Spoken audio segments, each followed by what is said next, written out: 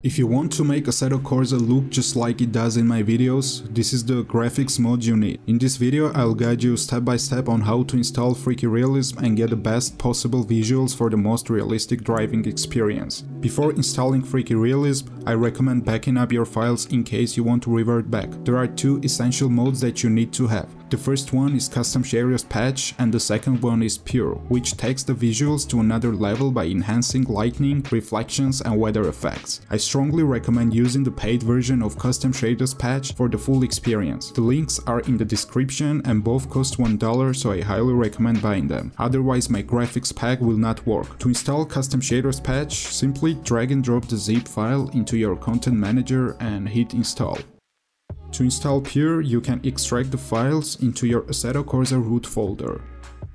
Now that you have Custom Shaders Patch and Pure installed, you are ready to download FreekyRealism version 2.1. This is the key part of the setup that brings everything together, optimizing the game for the most cinematic and realistic look possible. You can find the latest version of FreekyRealism on my Patreon, where you will get a full package, including optimized Custom Shaders Patch settings, video settings, and my personal tweaks for the best balance between realism and performance. After downloading FreekyRealism, open the zip file and inside you will find two folders, Extension and System. To install it, simply drag and drop both of these folders into your Assetto Corsa root directory, which is the main folder where your game is installed. If Windows asks to replace any files, click yes, and this will apply all the necessary changes. Now it's time to apply the optimized settings to get the best visuals.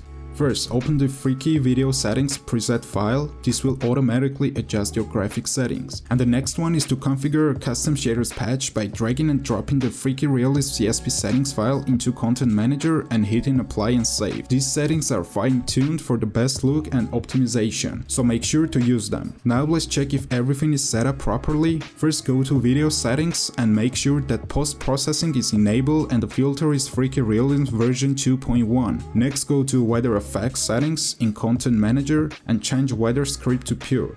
Choose between Pure Gamma or Pure LCS. I personally prefer Pure LCS as it provides more dynamic lighting and realistic contrast, but you can experiment with both to see which one looks best for you. Also, if you play in single player mode, make sure that the weather mode is pure.